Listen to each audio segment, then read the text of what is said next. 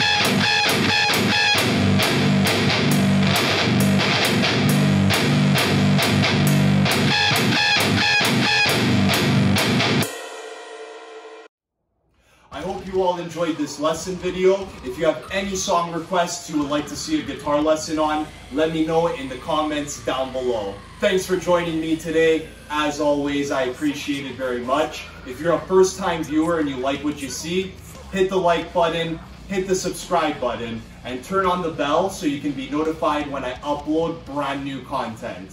And I'll see you all in the next video.